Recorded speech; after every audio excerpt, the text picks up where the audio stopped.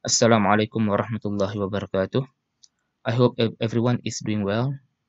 In this video, I'm going to discuss on a new topic, planar kinetics of a rigid body, force and acceleration. If you refer to our textbook, Engineering Mechanics Dynamics, so we have finished basically our previous chapter, planar kinematics of a rigid body. The main objective for this chapter is students should be able to analyze problems involving kinetics of rigid bodies, inclusive forces based from Newton's second law. That's the main objective for this chapter. Alright, the content for this chapter are, first, we have to know what is moment of inertia is all about. What is that? The second one is planar kinetic equation of motions. Basically, it's a basic derivation of translation, yeah, and rotation. And the third one is equation of motions for translation. The fourth one is equation of motion rotation about a fixed axis. And the last one is equation of motion general plane motion. For general plane motion, it is a combination of translation and rotation. Yeah? The combination of the subtopic number 3 and subtopic number 4, and it goes to subtopic number 5.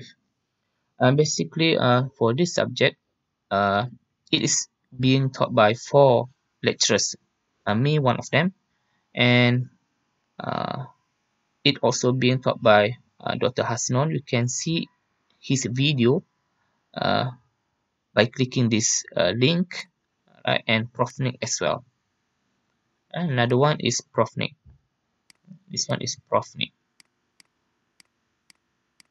You can find their videos in YouTube. And another one is another lecturer is Dr. Izatul. But I couldn't get his I don't get her YouTube link or any blog for her lecture notes. Alright. So basically, in this video, I want to explain a bit on the relationship between this subtopic. Why we have to learn this one, mass moment of inertia, and what the relationship between this basically mass moment of inertia to another subtopic. Yeah, what the relationship between this. So basically, mass moment of inertia is very important when dealing with rotational motion. Rotational motion. Alright. So I believe that when you Googles or you search in Googles or in books, you can, if you type moment of inertia, basically you can find these two terms, mass moment of inertia and polar moment of inertia. So what is the difference between these two? So basically, mass moment of inertia, this is what we are going to learn this in this chapter, is a measure of how an object receives angular acceleration. You know that angular acceleration is given by or denoted by alpha. But the polar moment of inertia is measure how an object receives again torsion. This one is angular acceleration, right? So here I want to explain a bit in easiest way the difference between the importance of mass moment of inertia. Let's say you learn this one in static. Even in static, you learn this one about translational motion. Someone is pushing the blocks linearly to the right. Let's say this block A has a mass of 20 kilograms and block B has the mass of 30 kilograms. Right? So in static, you say that to solve this problem, you have to use the summation of force is equal to MA.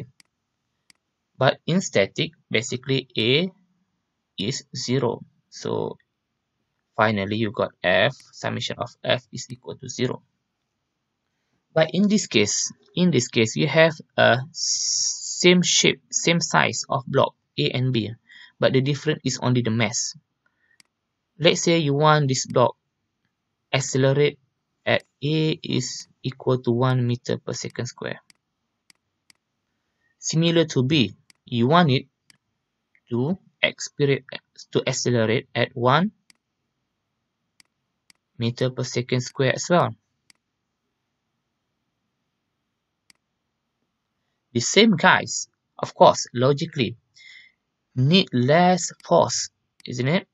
Less force to push this block A so that it can accelerate at 1 meter per second square. But for the second block, or block B, the same guys need a bit more force.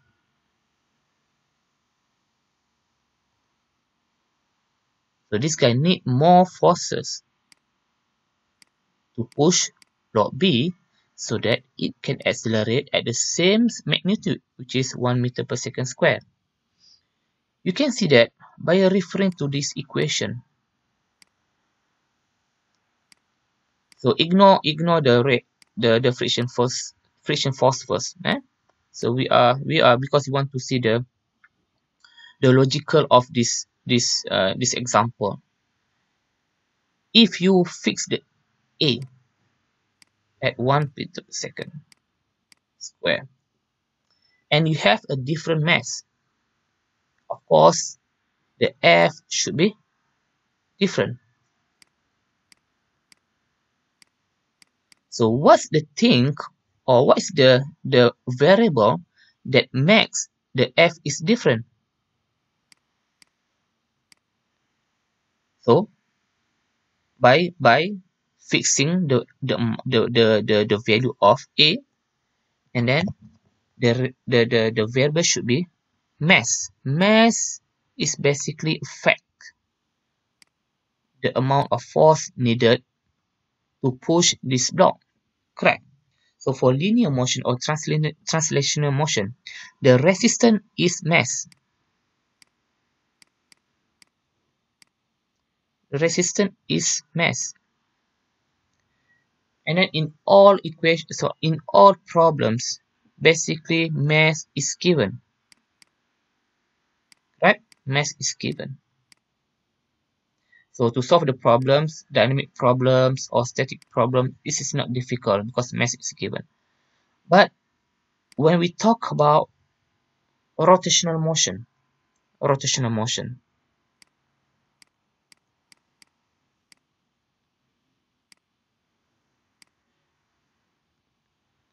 let's say you have identical wheels.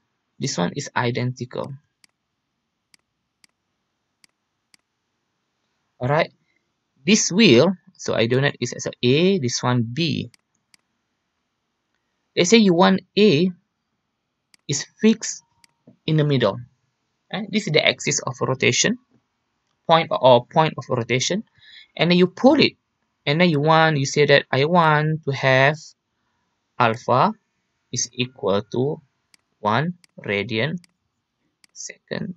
per second square. But for block B, you want it, the point of rotation is somewhere here, right? Above the center of the circle of the wheels, because the center is here. And then you pull it so that you say that I want to pull it so that my alpha is similar to block A, which is 1 radian per second square. So what do you think? What is the amount of force needed for the same guy? I mean, for this guy, so that it can pull the block A and B with the same alpha. Okay, try to think logically. Physically, you can see that you can imagine. For block A, this guy needs less forces compare to the force needed by this guy when he pulls the block B, right? So for rotational motion, you don't use the Newton's second law F equal to ma. You have to use the Newton's second law, which is summation of moment is I alpha. So either IG or IO. You can discuss it later. But here, similar to the previous translational motion, when you fix you fix alpha. So the variable that the effect the motion is alpha. Is I. I is mass moment of inertia. Is nothing, of course, mass A and mass B has nothing to do with this equation. Of course, in some cases, mass is important, it's a fact. Eh? But for these cases, when you shift a bit the point of rotation, this one doesn't play a role to solve this problem. Eh? So that's why the importance of mass moment of inertia in uh, in a rotational motion.